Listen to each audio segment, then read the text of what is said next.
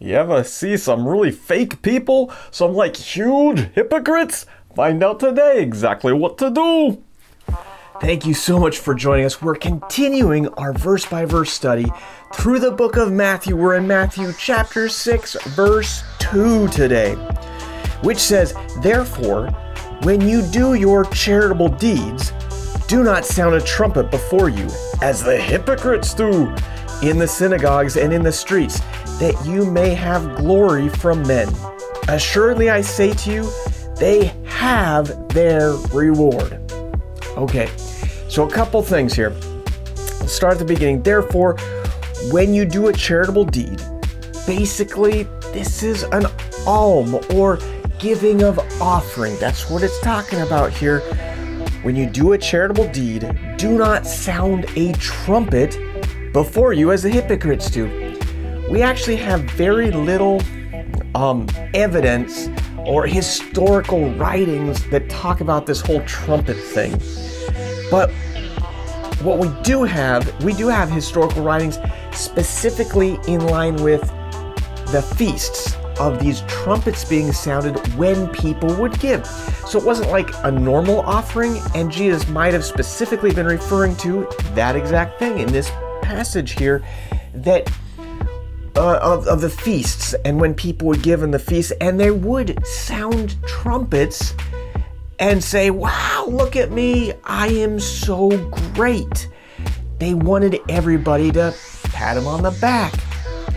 Well, thankfully that was only back then. It was a problem they dealt with in the, around Jesus' time in the church, and no one today does anything so that people would say thank you or give them a pat on the back or put a placard on their name with their name on it on the back of the pew or the stained glass window. We don't do that stuff anymore, right? We do. We still desire for people to hear us and see what we've done. We don't literally sound trumpets for the things we do and the things we give to the church or just in general, but we do desire this thanks from men. And it goes on to say that they have their reward from men. Assuredly, I say to you, they have their reward. So here's what is going on. Back then, people would do these things, specifically giving of offering, and trumpets would sound, and it was fancy, and people would, they would turn, they would look, who was that? I guess someone did something really big. And people would look at the person. Well, today, we do similar type things. When the offering plate is being passed, sometimes we try to make noise in it. We try to make sure everyone sees around us or hears that we're giving something. Or we donate something and we want thanks from it. Now, some people think, this kind of goes in line with the tax-deductible gift. Is there anything wrong with that? That's a completely different story. I'm not getting into that here. But if we're trying to do it so that the people around us hear and see, that's wrong. The word actually used for hypocrite in the day was talking about an actor or someone who was completely fake. They played a part that was not them. Now, for us today, do we ever want others to look at us in a certain way and think we're fancy and whatnot? Of course we do.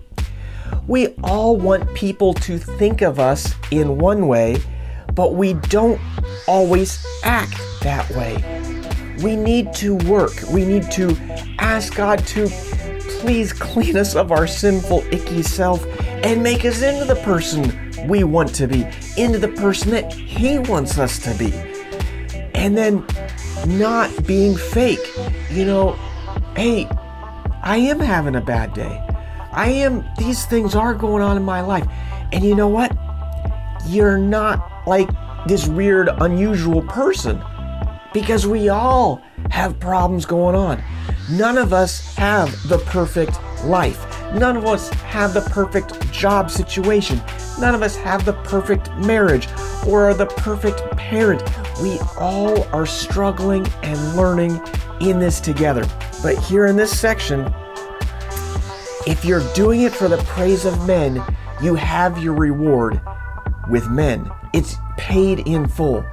But if you're only doing your good deeds so that God, you're saying, thank you, God, you've already done so much for me. You've given so much of yourself. You gave your son to die in my place. I want to thank you. And the very least I can do is just give back something. Give back a little bit of money. Give back a little bit of time. Give back my praise to you. These are things we want to be offerings to God, not to men, not to people around us. So I want to encourage you, get your mind right. Praise God with your stuff and what you're doing and your money. Try not to be focusing on the people around us. I sure love you guys.